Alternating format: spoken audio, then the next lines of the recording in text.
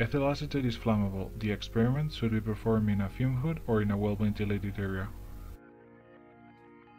Today, we will be measuring the length of a molecule with quantum mechanics.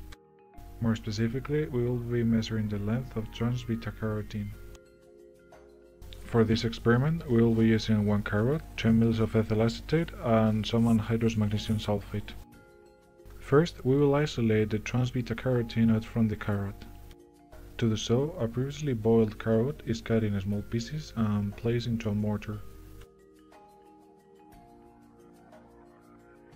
Then 10 ml of ethyl acetate are added to the carrot. The system is then triturated with the pestle until obtaining a homogeneous slurry. Trans-beta-carotene is a highly non-polarized species which in principle should dissolve pretty well in ethyl acetate.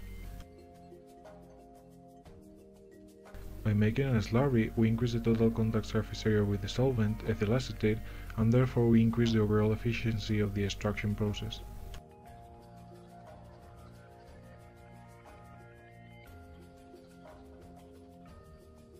The resultant slurry is then filtered, obtaining a nice orange color solution.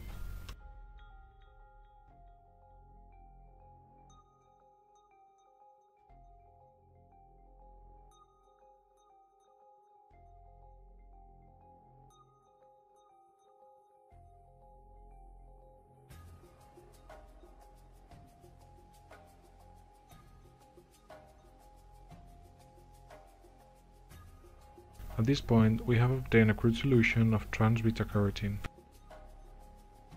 However, this solution is still wet, and therefore some anhydrous magnesium sulfate must be added to remove the majority of the water.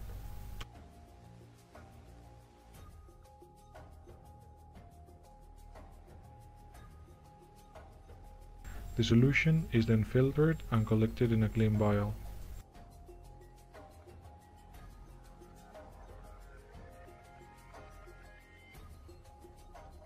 And finally, we should have obtained a relatively diluted solution of trans-beta-carotene.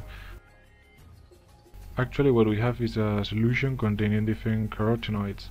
However, trans-beta-carotene is likely to be the major component. Now, we will measure the UV visible absorption spectrum of this solution. First, the spectrum of the pure solvent, ethyl acetate, is taken.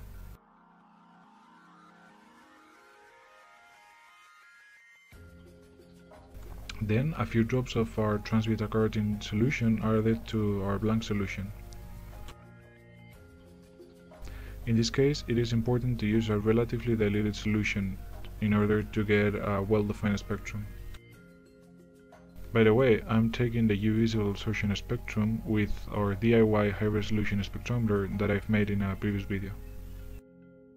The absorption spectrum of the trans-beta-carotene solution is then taken. After subtracting the data corresponding to the solution and that of the solvent, this is the net absorption spectrum obtained for our trans-beta-carotene. The compound has an absorption maximum centered at 454 nanometers. Alright, now we will try to derive a quantum mechanical treatment of the problem to be solved, which is actually to measure the length of our molecule. And we will try to derive an equation which relates the length of our molecule with the absorption spectrum by means of quantum mechanics. Alright, first of all, let's have a look at the chemical structure. As we can see, actually trans-beta-carotene is a relatively simple molecule, which in principle could be defined as a highly conjugated system composed by a total of 22 pi electrons. Due to this effect, extended conjugation, the system is actually further stabilized by what is known as a resonance energy. Therefore, we could model the problem to be solved as a general particle enclosed in a one-dimensional potential box. Let's assume that we have a unidimensional potential box of a given length L. Now we will assume that the potential anywhere outside the box is infinite, whereas on the other hand, inside the box we have a constant potential. Additionally, we will establish two conditions. The first one is the so-called normalization condition. This condition is actually pretty simple, and it states that essentially if there is a particle in the box, the probability of finding the particle inside the box has to be 1. That is, the particle is actually in the box. By the way, in our case, the particle is actually the electron. And the other condition is the so-called boundary condition, which basically means that the wave function at x equals 0 or x equals L has to be 0. By the way, the wave function is just what contains all the information about our system. For this problem, we could give a general sinusoidal wave function. And now we can express the probability density as the product of the wave function and its complex conjugated. Now we can make use of their normalization condition in combination with the probability density function to get the value of A.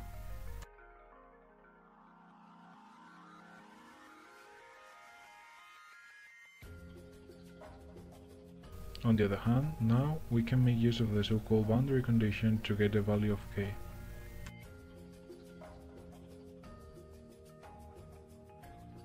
And now we finally have the real expression of our wave function.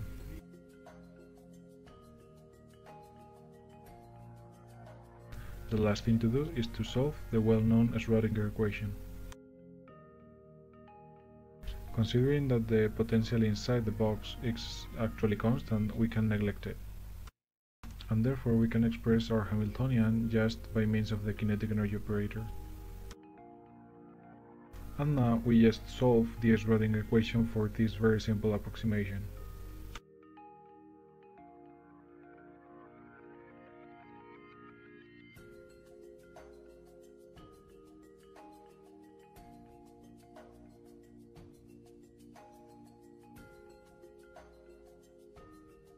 And finally, we have obtained a general expression for the energy of the different energy levels within our particle in a one-dimensional box.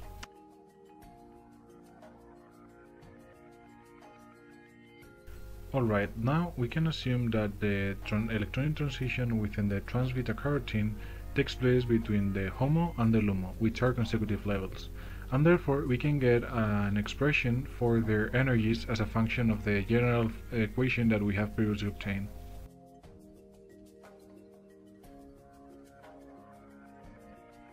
Now we can obtain a general formula for the energy difference between these two frontier orbitals.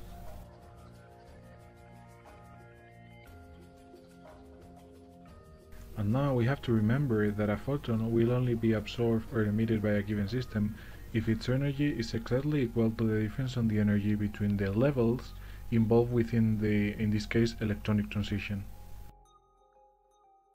Finally, making use of both expressions, we can get a general formula for the length of our one-dimensional box.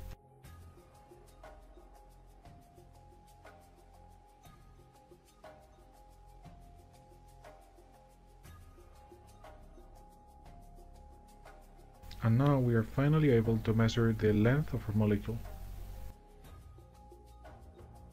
Using the experimental data obtained before, which showed a maximum absorption band centered at 454 nanometers, and the previously obtained formula, we can get the length of the conjugated system. Finally, using the experimental data in combination with the previously derived equation, we got a total length of around 18 angstroms. This value is relatively close to the actual value, which is somewhere around 20 angstroms. Obviously, our result is not perfect, but considering that the experimental data have been taken with DIY equipment, and that the quantum mechanical treatment of the problem to be solved was pretty much a very simple approximation, this result is actually pretty good. In reality, the absorption spectrum of a molecule is actually much more complex than just considering the energy of the HOMO and the LUMO, which are not necessarily involved within this process.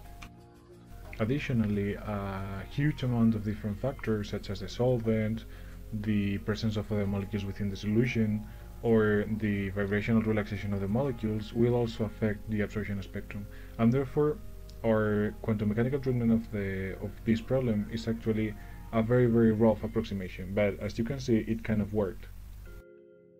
And for me, isolating a compound from a natural source and measuring its length at home, it's actually a very cool project. Thanks for watching.